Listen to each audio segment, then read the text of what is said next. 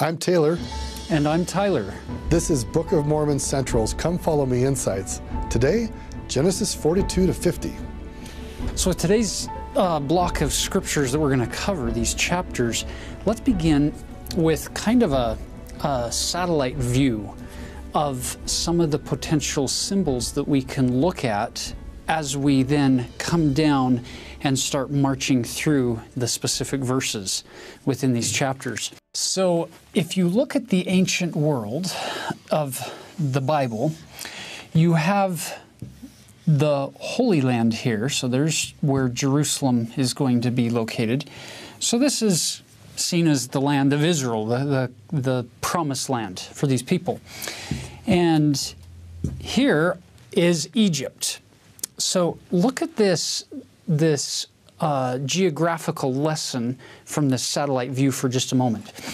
So you have the family of Israel living here, or Jacob, his two wives, Leah and Rachel, the two concubines, Bilhah, Zilpah, and the 12 sons and Dinah. And the group is growing. They're here. They then sell Joseph into captivity, and he leaves. Keep in mind, Promised Land is one way to look at the Promised Land symbolically, metaphorically, would be heaven for us, okay? One way to look at Egypt would be to see it as mortality or earth life.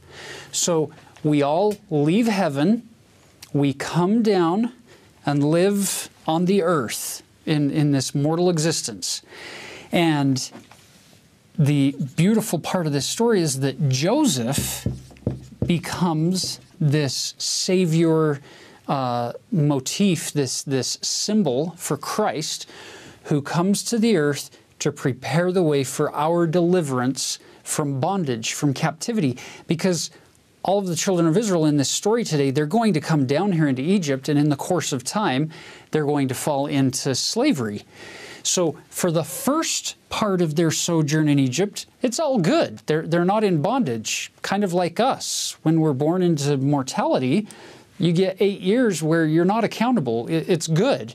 But then we all, who live to that age of accountability, fall into the realm of sin and using our agency inappropriately, and we end up in bondage or captivity to sin, and we're all going to die.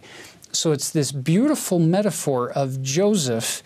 It's in his captivity, it's in his bonds, as a servant, as a suffering servant, that he actually breaks those bands of death and hell to open the way for our deliverance to then be taken out of captivity and eventually brought back into the promised land of heaven. And we'll get all of this story of the Exodus and Numbers and the stories that take place for 40 years as they're out here, all with beautiful metaphorical tie-ins to this big picture plan of salvation of us trying to find our way on the covenant path back into the presence of God in this symbolic promised land. And the amazing thing is we get to experience this journey in a metaphorical way every time we go to the temple of our God. This idea of leaving the world behind and learning the path that we walk back into the presence of God, symbolized by the celestial room, or in the scriptural context, the Holy of Holies, the very presence of God. And we'll talk a lot more about this in subsequent weeks coming up. But we wanted to lay this out initially as a lens, one of many lenses. It's not the only way to read these verses and these chapters, but it's one that you can look for additional ways that it ties into your story and our journey along the covenant path, so that it doesn't, what we're trying to avoid is turning our scripture study into exclusively just a history lesson about a group of people who lived thousands of miles away, thousands of years in the past, and we become knowledgeable about what happened to them, but That's it. We just know names, dates, facts, figures, but it doesn't have any relevance or connection or applicability to us. And we're trying to avoid that because we want to follow Nephi's injunction of likening all scriptures unto us.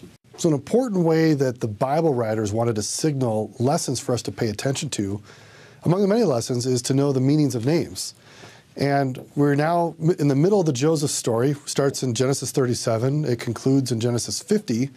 And we didn't mention this in the last lesson, but Joseph's name in Hebrew means to add or to increase. I might add a word here to multiply. And if you look for that theme of how does God increase the prosperity or add to somebody who has been faithful to him. Now, last lesson we talked about how Joseph was increased or added to.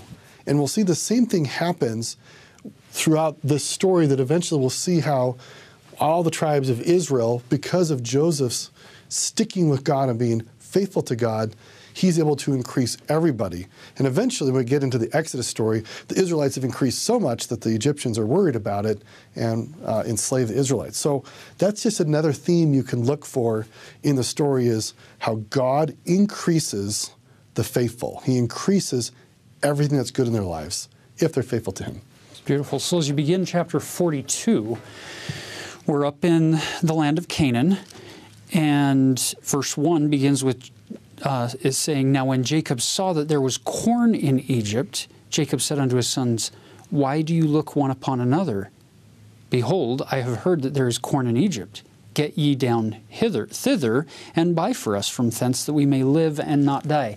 Now, again, we've said this before, we'll say it again. There's no analogy in the Scriptures that's perfect, that fits every single aspect of whatever it is that it's symbolizing for you. And so you have to be careful when you get into this comparing symbols to real doctrines or real historical events. In this context, there's a part of this story that you could connect, but another part that would make no sense at all, to our pre-mortal life. It's almost as if you could say, this is interesting. Is it possible you could look at us living in the presence of our heavenly parents before we were born? We had progressed to a certain point, and now if we wanted to continue to grow and progress, we were going to have to leave the promised land, have to leave heaven. This land that has been promised to all of us if we'll stay faithful. Isn't it ironic that in order to attain it forever, we would have to leave for a season and go down to a symbolic Egypt to be able to continue our growth and our progression? So 10 of the brothers, the 10 oldest brothers, left to go down to Egypt. Now, let's do some really quick calculations here for a minute. We know, what do we know about Benjamin, the 12th child, the younger brother of Joseph from his mother Rachel? So we know that Rachel died in childbirth, giving birth to Benjamin, and she is buried near Bethlehem. And this was on their journey back home, down towards Beersheba. And so then, sometime shortly after that, we don't know how many exact years, Joseph is then sold into Egypt. And then he was 17 when you get that whole story with the coat of many colors, and then him getting sold into Egypt. And then 13 years later is when he gives the prophecy to Pharaoh about 7 years of plenty, so we can start doing some math here. So he's roughly 37 years old, and Joseph is the 11th child, which puts all of his brothers older, and it puts Benjamin something younger than 37. But it's been so long since Joseph was with them.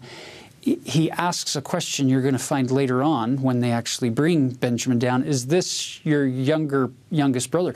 Because it's possible that the last time Joseph saw his brother Benjamin was when he was either an infant or a small child. And in these subsequent 20 years, Joseph may not have any idea what his full brother would have looked like, for sure.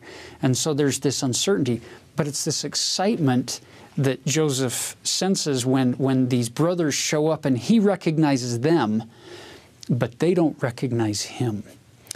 That makes me wonder, were there times in the life of Christ where he recognized things in people that he interacted with, but they had no idea who they were talking to? They had no clue who Jesus really was, but he knew them.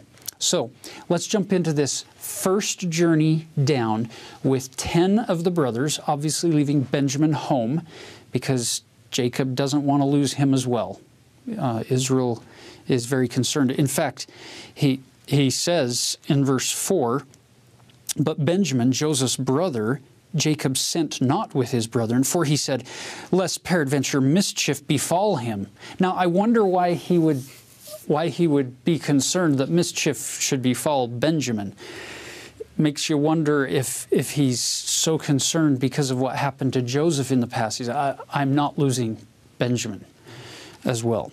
So they come to buy the corn, and notice verse 6, "Joseph was the governor over the land, and he it was that sold to all the people of the land, and Joseph's brethren came and bowed down themselves before him with their faces to the earth." At this point, Joseph's reaction is to look at them and remember something. Verse 8, "Joseph knew his brethren, but they knew not him. And Joseph remembered the dreams which he dreamed of them, and said unto them, Ye are spies. To see the nakedness of the land ye are come." You can see right in this moment, it's almost like this plan formulating in Joseph's mind of, I wonder if they've changed at all, or if they're exactly the same as they were dealing with me 20 years ago, back when they sold me into captivity. Have they changed at all? And so he sets up this little test for them, where he puts all of them in prison for 3 days, and he tells them, after he's asked them about their family history, and they've told him, look, we're 12 sons, but we've got a younger brother at home, and one is not anymore, which tells you, the bottom of verse 13, one is not, implies that in their mind, Joseph's dead. And so they're telling the truth, and Joseph hears that, and he puts them all in prison. Then after 3 days, he says, okay, here's how you're going to prove that you're not spies. I'm going to keep one of you behind, and the rest of you are going to go and get your youngest brother and come back down and show me that you're really telling me the truth here. Notice what happens next. Verse 21. "They said one to another, We are verily guilty concerning our brother, in that we saw the anguish of his soul when he besought us, and we would not hear. Therefore is this distress come upon us." So they're sitting there talking in their probably Hebrew tongue. Joseph has been speaking to them through an interpreter, so they have no idea that he's understanding everything they're saying. And they're saying, this is happening to us because of what we did to Joseph. We should have known better. At which point Reuben steps forward in verse 22, and he said, "Spake I not unto you, saying, Do not sin against the child, and you would not hear? Therefore, behold, also his blood is required." Reuben's saying, I told you guys not to do this, and when I left to do something, you went and sold him. This is bad. That's a part of the story that perhaps Joseph hadn't been aware of before. Fascinating, looking at verse 23, it says, "And they knew not that Joseph understood them, for he spake unto them by an interpreter. And he turned himself about from them and wept, and returned to them again and commanded them, or communed with them, and took from them Simeon and bound him before their eyes." We don't know why him, but this is my speculation. We know Simeon actually was a bit of a hothead. He and his brother Levi actually went and massacred a town full of men. My speculation is that Simeon may have been kind of the ringleader in his hot-headedness to want to hurt Joseph. Oh, look, the other brothers really didn't like Joseph, but he may have been the ringleader. And so Joseph is like, well, let's actually have you sit in prison for a couple months. We'll keep Simeon back here, which is interesting because Simeon is your second son. So Reuben's the oldest. He should have been the one in charge. And so Simeon, after Reuben had left that conversation back in the story from 20 years ago, Simeon should have been the one to step up and defend him, and he isn't. So we don't know because the Scripture doesn't give us the answer. The fact is Simeon is the second son. He's the one that Joseph handpicks to say, keep him behind in prison. The rest of you go home and get that brother and come back and prove that you're not spies. You'll notice that Joseph has them sent home with the sacks of grain, but then to put all of their money back in the sacks. So all of the money is returned. And as they're going along, they discover that some of the money's there. And then as they all get home, they recognize, whoa, all of the money has been returned and we have the grain. And it troubles them. And they tell this story to their father when they've come home. And it makes Israel pretty upset. He's pretty frustrated that they have divulged this information that he has this other son, Benjamin. And he's not about to send them back right then. And I find it fascinating, the rationale that happens here at the very end of chapter 42. Because Reuben comes to his dad and says, look, we have got to go back and prove that we've got this youngest brother, Benjamin. So tell you what, if we take Benjamin and something bad happens to him, then Dad, you can kill my two sons. Verse 37 and 38. That's, I don't know about you, but from our 21st century perspective, that's bizarre. And to actually make it clear, it would have been unlikely for anyone to actually have acted on that. This is a way of actually impressing upon the mind of how serious Reuben was about committing to something. We've used this word before. If you've ever signed a mortgage, it's called a death pledge in Latin, that you're signing your life away, technically. But nobody dies if they don't, pay their mortgage. Bad things happen, like bankruptcy. And so what Reuben's really trying to do here is convince his dad, you can trust this, and I'm so serious about fulfilling my obligation, you can kill my two sons. It's really more of an exaggeration. That's just not how we do things today, and that might give us a bit of explanation for why Reuben would say something that sounds quite rash. So you turn over to chapter 43, and obviously since he didn't immediately send the boys back to Egypt to free Simeon and to clear their name and their story, chapter 43 begins, and the famine was sore in the land, and it came to pass that when they had eaten up the corn which had been brought out of Egypt, their father said unto them, go again, buy us a little food. We're going to die. So it's kind of that critical decision point for Jacob where he says, well, I'm worried about my son Benjamin's safety, but if we don't send somebody down to get some food, then we're all going to die. It's not worth trying to save his life by losing everybody's life in the process. So you'll notice that Judah steps forward. Remember, Judah is the brother that came up with the idea to sell Joseph to the Ishmaelites, to send him down into Egyptian slavery. Now it's Judah that steps forward. You've probably remembered from previous lessons some of the struggles that Judah's had in the past. We might say that the Bible is full of what we would say examples and non-examples. And it's helpful to see both so you know what this stark contrast is. Yeah.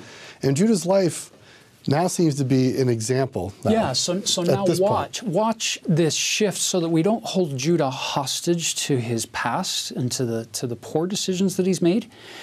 Look at what he does here, and look at what a symbolic type of Christ he becomes in this intercessor, mediator kind of a role. So listen to some of these words.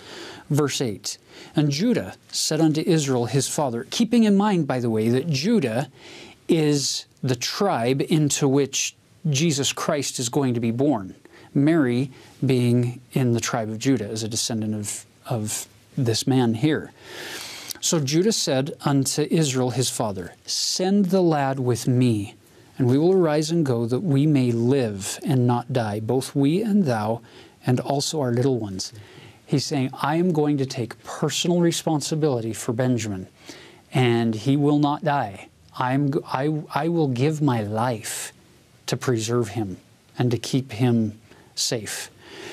Look down at verse 9. He continues, I will be surety for him. Of my hand shalt thou require him. If I bring him not unto thee and set him before thee, then let me bear the blame forever. This Christ-like owning of the situation is profound. I put it on me. I'll take the full weight and the full responsibility for his life. Well, that's what Jesus did for every single one of us, is he takes everything upon himself and gives his assurance to the Father that he is going to walk this path with us. It's a beautiful analogy. So Father Israel says, okay, well, we're going to take that money that was returned and take new money, so we're going to take double the money and take a little present for this Egyptian lord. And he tells them what to give him in verse 11, and he sends them on their way. So now they come into Egypt, 10 of them yet again, because remember, Simeon's in jail, and there's Joseph already there, and now Benjamin comes with his 9 brothers on that second journey. And by the way, this is where sometimes symbolism is fun, because it's so variable. You can look at it from so many different angles. In this case, when you think of Jesus coming to the earth for the first time, most people not recognizing him, and then coming to the earth the second time for his second coming, now every knee is going to end up bowing down, and every mouth is going to end up confessing, yep, that's him. In this case, it's not Joseph who's coming to them, it's them coming to Joseph the second time, and it's here where it's all going to be revealed. So you get this story where they come in, and he tells his Egyptian guards, bring them to my house. Go and prepare a nice lunch for them. They're going to eat in my house with us today at noon.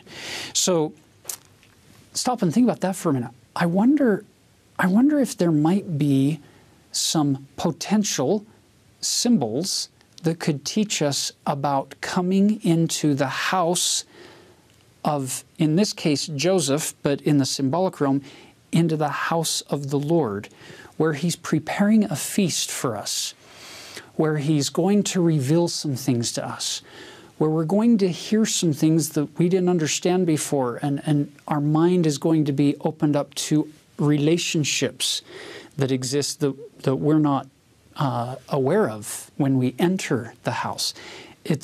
To me, this is a beautiful symbolic temple text on one level. Now, again, every analogy breaks down eventually, so don't read too much into that. But notice verse 23, they're a little concerned about coming into his house, and he said, "Peace be to you, fear not. Your God and the God of your father hath given you treasure in your sacks. I had your money." And he brought Simeon out unto them. So there was that concern of, oh no, did he bring us here because he's really going to punish us and make us pay for what we did? And now he's going to think we stole this money, and are we in big trouble? And I love that idea of peace be to you, fear not. That is the message of Jesus Christ when we come to him with meekness and humility. It's not one of, I'm going to get some things out of you. Because quite frankly, there's nothing that I own that I can give to the Lord Jesus Christ that would make him richer. Everything I have is already in his hands. He holds the universe in his hand. It's really my heart, my devotion, my agency that he wants me to be able to lay of my own free will and choice at his feet. And you see some of that element coming through here. Let's play on this a bit more. let's tie this back into the sacrament. We've mentioned in the past, in the ancient Middle East, if there was a meal going on, you were invited to that meal, it meant that you were in a state of peace with the person providing the meal. So Joseph is actually signaling to his brothers, both in deed and in word, he says, fear not, peace unto you, that this is a peace offering. When you come to the table to eat, it means we're at a state of peace. So think about this. When you go to the sacrament table, you are at a state of peace with God. Even if there have been conflict in the past, even if you guys have been at odds, we all get at odds with God at some point in our lives. When we come to the table, he's invited us to the sacrament table, and he's offering us the emblems of peace, which is his body. And notice that there's a present brought by the brothers. They don't come empty-handed. When we go to the sacrament table, we actually sacrifice our sins at the altar there, right? We basically say, Lord, I am working to give up my fallen nature. Here is my present to you. And notice that all the things that they bring, all this wealth, is actually wealth that they got right back from Joseph. God does the same thing. We bring him our very best, and he adds to it or increases what we have. In fact, the word Joseph, as we mentioned before, means to increase. So when you go to the sacrament table, the point there is for you to experience peace with God and for him to increase the good in your life. And that's, I think, what we have going on here. Yeah. So he asks them, after they've brought their gift, in verse 27, he asks them of their welfare, and he then asks, is your father well? The old man of whom you spake, is he yet alive? Because it's been a while since he's last seen them. And they respond, yes, he's in good health, he's yet alive. And then in verse 29, he saw Benjamin, his brother, his mother's son. And he said, is this your younger brother of whom you spake unto me? It makes you wonder that feeling that Joseph is feeling as he looks at this brother of his that he hasn't seen for 20 years. Again, we don't know how old Benjamin was when Joseph was sold. But either way, 20 years for Benjamin would have made a big difference in how he looks. And so they say, yeah, this is him. And he has to make haste in verse 30 to get out. For his bowels did yearn upon his brother, and he sought where to weep. And he entered into his chamber and wept there. He's moved with so much love and joy at seeing his brother again that he had to go and cry. He washed his face, then he went out, and he said, set on bread. And then 32 is interesting. It's this little commentary where it tells you that they set on for him by himself, and for them by themselves, and for the Egyptians, which did eat with him by themselves, because the Egyptians might not eat bread with the Hebrews, for that is an abomination unto the Egyptians. You'll notice that little line, that is an abomination unto the Egyptians. What Taylor's been talking about, this idea in the ancient world, this concept of table fellowship, is a far bigger deal than it is to us today. You know, if you sit down and eat a meal with somebody, it's like, big deal. To them, it is a big deal. And it's fascinating because 400 years later, with the law of Moses, they're going to get some of these same ideas embedded into their law of Moses, where now, if you're in the house of Israel, you actually can become defiled. You can become unclean and ritually impure if you have table fellowship with a Gentile, with somebody who's not of the house of Israel. Well, we see this in reverse here at this experience, where this is the way they're being treated. Is it's an abomination to eat with you people. Now keep in mind, later on in this story, we're going to find out that when Jacob and his family come down into Egypt, Joseph's going to warn them. He's going to say, just so you know, when the Pharaoh asks you what your occupation is, you're going to tell him you're shepherds. That thing is an abomination to the Egyptians. And most people reading that today would go, well, what's wrong with that? Why is that an abomination to be a shepherd? Keep in mind, we don't have all of the pieces to this puzzle, but what we do understand is that for the Egyptians, especially for like cattle, they see cows very differently. What did the children of Israel do after 400 years of slavery, and they get brought out of Egyptian slavery out into the wilderness, and they think Moses is gone? They build an idol. And what is the idol? It's a golden calf. And they worship the calf. And so can you see how that's one possible way that they could say, ooh, it's an abomination to eat with you Hebrews, because you eat meat of which we see as being sacred and holy. There may also be cultural things going on here.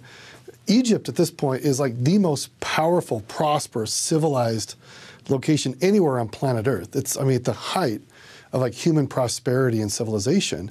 And shepherds are these uncouth, unwashed, dirty vagabonds. And it's interesting how human nature doesn't change much. We love to create tribes. We do it with sports or politics, and we even do it with how we treat people from sometimes different countries or different cultures, saying, well, if they're from that culture or that country, well, then they're less than me, and I don't want to be around them because I will look bad. My personal brand will be impacted if I'm associated with somebody who, I don't know, grew up in some other culture. And this has been going on for centuries and millennia of humans dividing themselves based on how God has blessed them with different resources. And some people say, I have all these resources, I get them all by myself. They don't claim that God gave them to them, and therefore other people are not worthy to be with me. And it's interesting, in the New Testament, God actually has to teach Peter, who culturally is this Jew, where this has been going on for years among the Israelites and the Jews, to like not want to be around Gentiles. God has to give him this revelation, like, look, it is okay to hang out with people who weren't born into the house of Israel. They're part of my children too, and you need to welcome them in at the table of fellowship. Beautiful. Now, the fun part of this story, can you imagine what it would be like for these brothers? Now you have 11 of the brothers who are there with Joseph. So every one of Jacob's sons are here in this room at this point. And Joseph seats them at the table in their birth order without asking them any questions. Let's have you sit here, and that's Reuben, and then Simeon, and then Levi, and then Judah, and then Dan, and then Naphtali, and then Gad, and then Asher, and then Issachar, and then Zebulun, and then Benjamin. Can you picture these brothers looking at each other going, whoa, how did he do that? That's amazing. And then to make the test complete, well, we're not complete yet, but one more step in Joseph's test for his brothers to see if they've changed. He sends out the food to each of these brothers, and then the food given to Benjamin is 5 times the volume. And he's watching. How are they going to respond? Are they still jealous of their younger brother like they were of me? Are they going to treat him with disdain and disrespect? And gratefully, they passed this test. So as he then sends them away with grain and all of the money back in their sacks again, and his silver divining cup, actually, in the sack of Benjamin, sends them away, lets them get a little bit of a head start, and then sends his guards after them. They catch up to them and say, hey, one of you stole this cup. And notice what they said. In verse 9, with whomsoever of thy servants it be found, both let him die, and we also will be my Lord's bondsmen. That's how confident they are that none of them stole this cup. Whoever took it, kill him. Little do they know. It's important to note here, if you've had kids or seen how kids act and they get into a stressful situation, how often do kids make really exaggerated claims of confidence? So we get this in the Bible sometimes, that people make rash vows or rash claims before they really have all the evidence in. And again, it's not that they're really going to go murder somebody. It's just a very powerful way to say 100%, 1,000%. They are over-exaggerating their confidence. And can you imagine that confidence as they're sitting there saying, we for sure don't have it.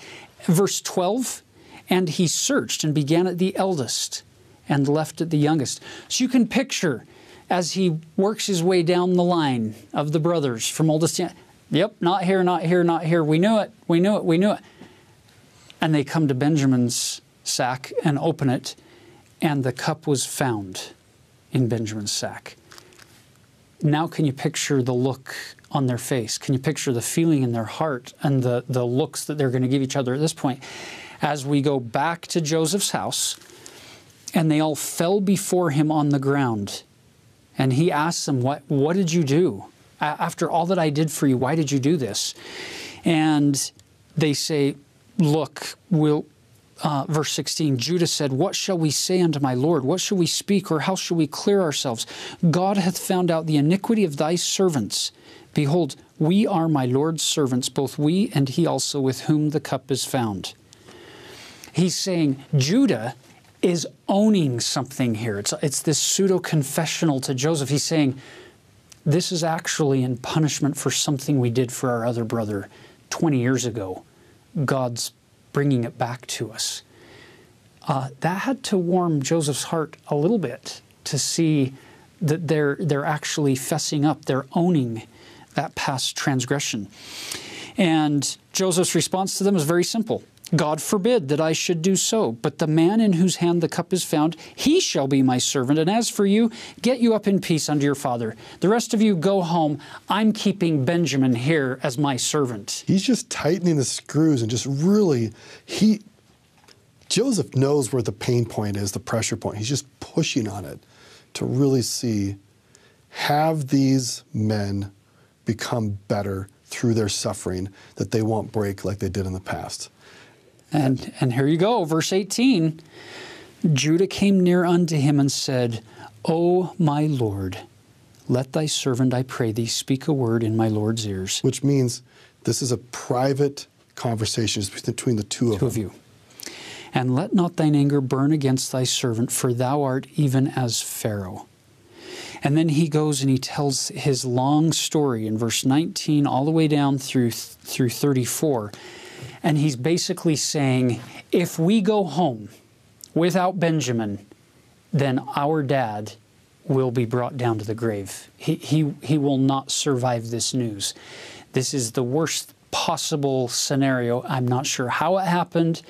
We brought him down here in good faith that we would bring him home to our father, and we're very, very concerned. So do anything you want to me or any of my brothers, but just let Benjamin go home. Well, chapter 45 opens with verse 1. Then Joseph could not refrain himself before all them that stood by him, and he cried. Can you picture this? He's sitting there in front of all of these men, and they have no idea who he is, and he starts crying. And he tells the servants, cause every man to go out from me. And there stood no man with him, while Joseph made himself known unto his brethren. So it's just the family now. Verse 2, and he wept aloud, and the Egyptians and the house of Pharaoh heard. This is some weeping that he's going through. And then verse 3, Joseph said unto his brethren, I am Joseph. Doth my father yet live? Now keep in mind, if he sent everybody away, he's been using an interpreter this whole time. But now everybody's gone. It's just him and his brothers. So now he speaks in his native tongue with them, we would assume. And he says, I am Joseph. Doth my father yet live? And his brethren could not answer him, for they were troubled at his presence. I guess this speechless moment of, wait, what? What did you just say? You just spoke our language. Who are you? Major plot twist. And he goes on to say, verse 4, Joseph said unto his brethren, come near to me, I pray you. And they came near, and he said, I am Joseph, your brother, whom ye sold into Egypt. Brothers and sisters, I think that for all of us, there will be a day when we get to come into the presence of the Savior Jesus Christ, for all of us in the next life, where won't that be an amazing thing when all things are revealed, where we get to see past, present, future, all things revealed, and recognize Him for whom He really is and who He was in our life and how He saved us, even though we maybe didn't acknowledge His hand or recognize who it was that was saving us at those various points. I think there's a beautiful connection here to us, in that it's not just being able to hear him, it's being able to see him as well. Everywhere we look. It was Mother Teresa who said that when asked how she was able to do such difficult work with the very poorest of the poor in her life, I think her response was something like, I look for the face of God in every person I meet. It's that idea of looking for the reflection of God in all of those interactions that she has and recognizing His countenance reflected there, and it gives you power to serve and to do good, especially doing good to those who have despitefully used you or persecuted you in the past in this context. I love what Joseph does next. Immediately he says, and this is the power of forgiveness, because he's had a long time to think about, how do I not let the pain that my brothers did to me kill me? How do I let God's atonement heal me of pain other people have caused me? And you can see he's been healed by the atonement. Now therefore, be not grieved, nor angry with yourselves, that ye sold me hither, for God did send me before you to preserve life. What a message. How many of us in our lives have been hurt by others? And if we could take the time to say, what is God working out? What salvation is He causing to happen, given circumstances that I haven't chosen for myself or didn't want for myself or didn't plan for myself? How can God turn this to good? And in my life, I have seen in my life and other people's lives that when we let God work things out, we can see that He can turn anything to good if we're patient and trusting. Yeah, you know, the human tendency here would be for Joseph to call back those guards in now that it's all revealed and say, okay, here's Simeon and Levi who were kind of aggressive. I want you to do such and such to them. And here's Judah. You're the one who sold me. I want you to do such and such to them. You'll notice human tendency is to get revenge. But Christ-like tendency is to give grace, to extend forgiveness and mercy, when, especially in these contexts where the people, they've changed their hearts, they're shifted. So I love the fact that Joseph is not punishing his brothers in this moment, because it would be like holding his current brothers hostage to the 20-year past version of themselves. There's something really, really symbolically beautiful and Christ-like here when you get verse 15. After all those beautiful verses there at the beginning of chapter 45 of redemption, of forgiveness, of grace, of mercy, it culminates in verse 15. Moreover, he kissed all his brethren and wept upon them, and after that his brethren talked with him. It's this reconciliation, this atonement motif that's taking place here. Now, there are many who might be watching this who might feel like, but I would desperately love for this to happen with me and the Lord, but I'm a bad person, or I haven't been as good as I should have been or could have been.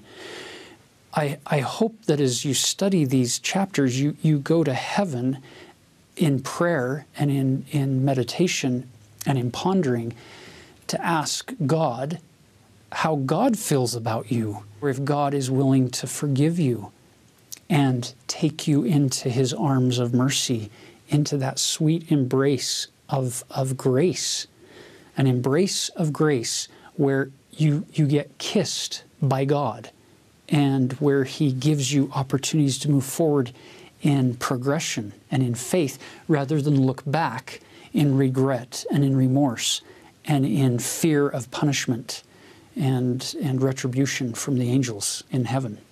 So once all of this is revealed, the brothers are then told to go back home and share all the good news with Dad and bring him down hither.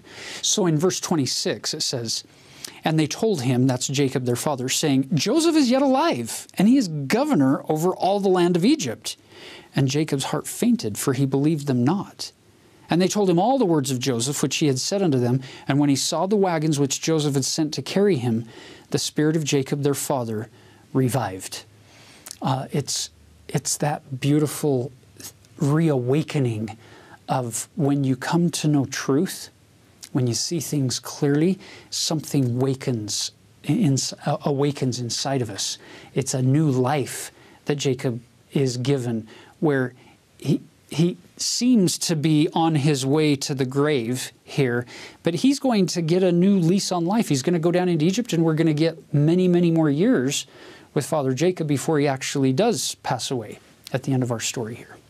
Now, as Jacob gets ready to leave Canaan and go down into Egypt, I love the fact that he doesn't just hear the good news and then jump in the wagons and head down. He does something first, and it's something that we as mortals often overlook. Look at verse 1. Israel took his journey with all that he had and came to Beersheba and offered sacrifices unto the God of his father Isaac.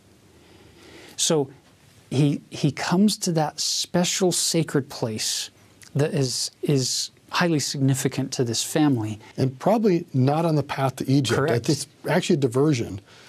And he first makes an offering, a sacrifice to God. It's a thank offering here. And God spake unto Israel in the visions of the night, and said, Jacob, Jacob. And he said, Here am I. And he said, I am God, the God of thy father. Fear not to go down into Egypt, for I will there make of thee a great nation. So you get this prophecy given to Jacob. And verse 4, I will go down with thee into Egypt, and I will also surely bring thee up again. And Joseph shall put his hand upon thine eyes. It's this idea of you are not going down into Egypt alone. I'm going to go with you, and I'm going to be with you. And I'm not going to leave you in Egypt. I'm going to bring you back out of Egypt again someday. So just like I'm going with you in, I'm going to go with you out and bring your posterity eventually back into the promised land. So that frees up Jacob, or Israel, to just find great joy in his journey down to Egypt, knowing that it's not the end destination. It's a means to the end that God has provided for him. And there's things that are left unsaid here, because the Bible authors just are living in their culture. They understand that in the ancient world, people thought or conceived of their gods as being national gods only over a certain territory. And so you wouldn't actually imagine one god actually moving from one territory to another, because that's an invasion. And here's God saying, yes, I am the God of the promised land, but I'm actually your God wherever you go. And this is highly unusual in the ancient world. If you're out traveling, like say you're a Babylonian and you're going to go travel to Syria, you're going to worship your gods of Babylon and hope that they can prosper you along the way, but you will probably get to Syria and find some other gods you want to worship so they can take care of you while you're there. That was how people saw it. So this is really, really significant in Jacob's perspective. He's like, I have a God who's not simply just the God of this promised land, but he is the God of wherever I'm at in my life. And I think about this really powerful word we have in the Book of Mormon about how God knows how to succor us. And the word succor literally means to run underneath. And God is like this. He's like, Jacob, wherever you go, I am there for you. I am running underneath you. You will not only find me if you happen to be in this special land that I've set aside. Wherever I send you, I am there. That's just a beautiful promise. And it's true for all of us. God is the God of the whole world, not just of the certain geographical boundaries here on earth. Yeah, you know, if we're willing to completely acknowledge to God, we actually want to be thy people. I want to be thy son. I don't want other things of this world to be my God. If we can get ourselves to that point, regardless of what's going on in the world, regardless of what we might be wrestling with or struggling through, or the opposition and trials we might be facing, if we can keep going to him and saying, I want you to be my God. I want to be thy people. I want to serve thee. What can I do? Then we can get that exact same promise given to Jacob for us, and it just stays wherever we go. I love that. I love that principle. So now they arrive, and you'll notice it's at the end of chapter 46 there in the bottom of verse 34 where Joseph informs his father Jacob and his brothers, you know, we're coming in here and Pharaoh's going to let us come in, but every shepherd is an abomination unto the Egyptians, just so you know, and for various reasons. So they come in, Pharaoh welcomes them, gives them the finest land there in Goshen. And then... But, by the way, the word Goshen is showing up in the... Like Jershon, it's this Hebrew word that literally means inheritance. So it's called the land of inheritance, and that's where land they get in Egypt. So that's, the equivalent is going to show up in that Book of Mormon with the anti-Nephi-Lehite group of people who get the land of Jershon, an inheritance, a gift. Now, the famine gets worse to the point where even though they had stored up 7 years of plenty, those stores are starting to run dry at the individual level. So you'll notice in chapter 47 how Joseph keeps asking for increasingly more sacrifices from the people in order to get the grain they need to make bread and to survive this famine. So in verse 14, it starts with all of their money. And then in verse 17, the famine hasn't gone away and they still need more grain, so they now trade for the grain with their cattle in verse 17. So they're giving some of the living things that they own until those are all done. And then in verse 20, Joseph bought all the land of Egypt for Pharaoh, for the Egyptians sold every man his field. So they're giving up now the land on which they live in order to survive. And then ultimately, verse 23, Joseph said unto the people, Behold, I have bought you this day, and your land for Pharaoh. Lo, here is seed for you, and ye shall sow in the land. So it's as if the famine is ended, because you're now taking the seed and you're going to sow it in the land. You wouldn't sow that if you're still in the years of famine, or it would just be throwing your seeds away. So his ultimate sacrifice that he asks them to give is of themselves. Isn't that interesting to note that he begins with asking them for their money, and then their cattle, the living things that they possess, and then their land, and then finally themselves. It's, to me, this is a fascinating list to look at and consider that when the God of heaven says, I want to be your God, and I want you to be my people, he's not just asking for us to give an occasional thought to him by saying a prayer or two, or reading a scripture, or going to a church meeting every once in a while, and then not thinking about him at any other time. The God of the universe is actually asking for us to give him everything that we have, to put it all on the altar. We call that consecration.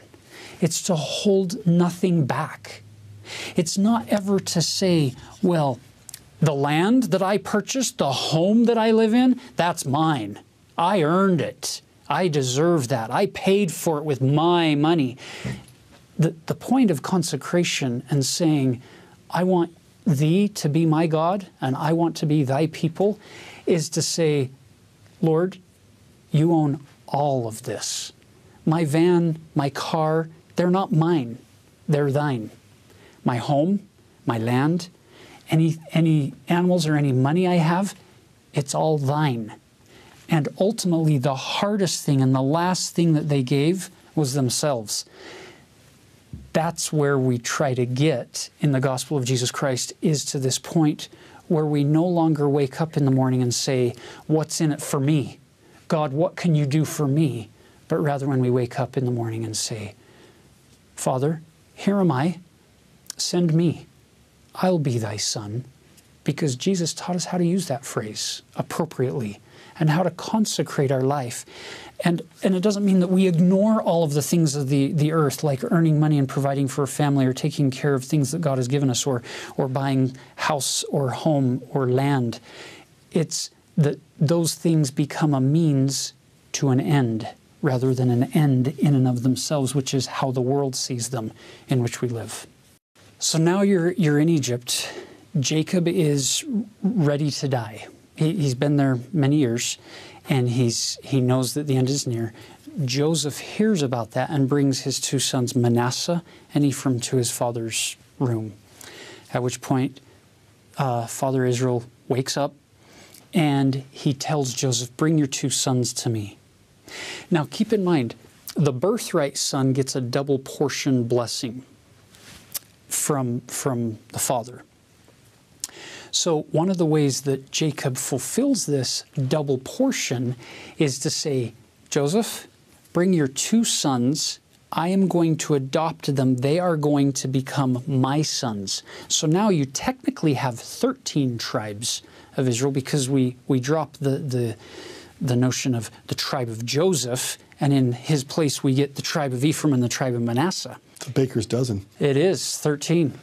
And so Joseph intentionally puts Manasseh at his father's right knee, the oldest, because the right hand is the birthright hand, and Ephraim at the left knee, at which point blind Jacob crosses his hands.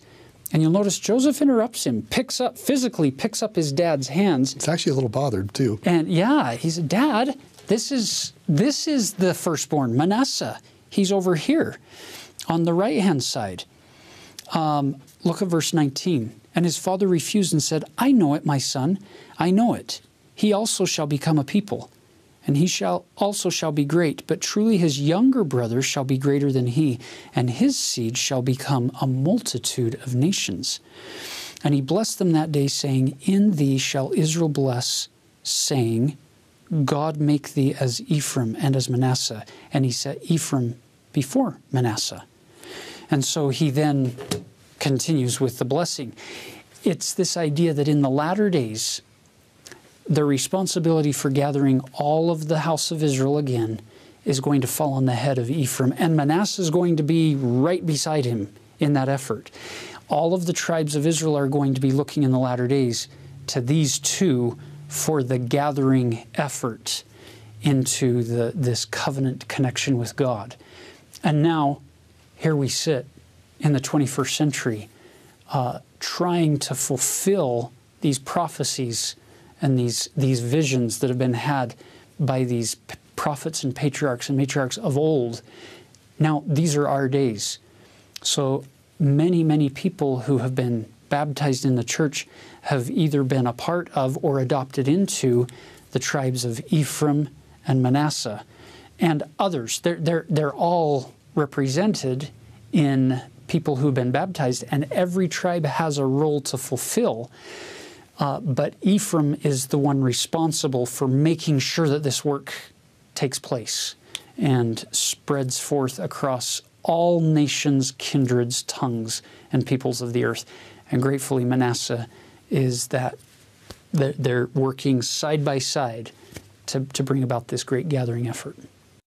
Now in chapter 49, you get the additional what have been often referred to as the patriarchal blessings of the other 11 tribes. So we already got Ephraim and Manasseh being blessed there. Now you get Reuben in verse 3. Then you get a joint blessing to Simeon and Levi. These two brothers seem inseparable in the story. Verse 5. And then Judah in verse 8.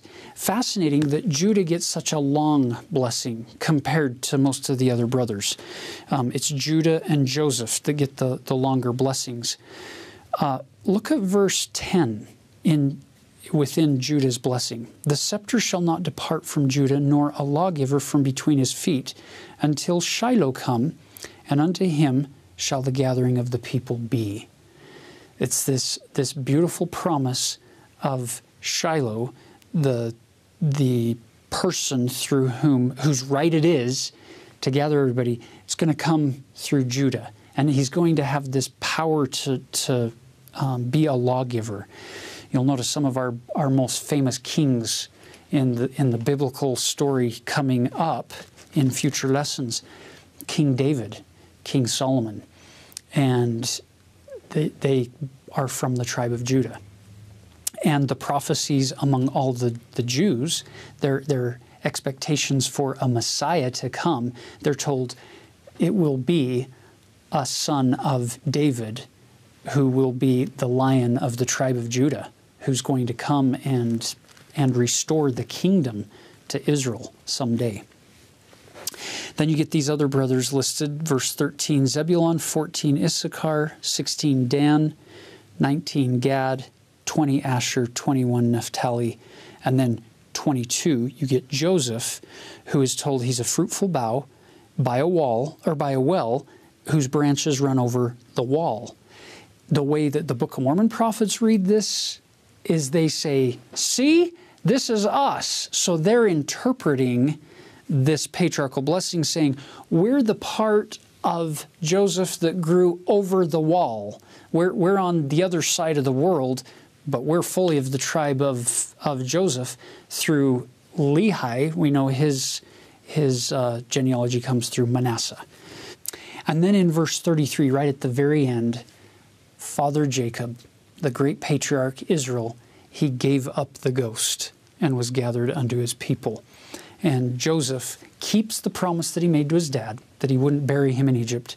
So he has his body embalmed, and then they take a whole group in chapter 50 up to the burial place where his grandfather and father and Leah, his wife, is buried. Rachel isn't there because she had died near Bethlehem, further north. And so look at verse 15.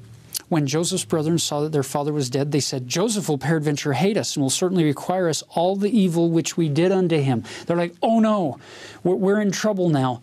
And I love the fact that Joseph, as he comes to them, verse 19, he says, fear not, for am I in the place of God? But as for you, ye thought evil against me, but God meant it unto good, to bring to pass, as it is this day, to save much people alive. I think at the end of all things, Jesus Christ, the great creator, the great atoner, and the great judge, could say the exact same thing to all of us collectively. To say, don't sit there in fear waiting for me to smite you down. All those bad things that humans did to me on the earth, that brought about a means whereby redemption and atonement could be made to save you so that we could extend this mercy to you. We don't need to live our life in fear of an angry God who's just waiting to smite us down, but rather in love and appreciation for a God who actually cares enough about you to say, I'm giving you the gift of my Son to save you. Will you please accept this gift? And the way you accept it is have faith in Him. Repent of your sins. Get baptized into this covenantal connection. Receive that gift of the Holy Ghost, and then endure in faith through all of the experiences of life that are going to come your way. And then we don't need to be afraid. We can just be filled with gratitude and love. God empowers us, and I love that this story was preserved in the Bible to teach us that God's mercy is far beyond comprehension. We are a bit like Joseph's brothers, that we worry at times, is God going to smite us? Is God going to be angry? And what does he say? Fear not, be at peace. I'm here to nourish you. And so let us receive with gladness, with open hands, the nourishing that God wants to provide for us. And as we do that, we will see salvation being unfolded in our lives, and fear will diminish. May the Lord bless all of us to more fully turn heavenward and say, we want Thee to be our God, and we want to be Thy people. That's our prayer. And we leave that with you in the name of Jesus Christ. Amen. Know that you're loved.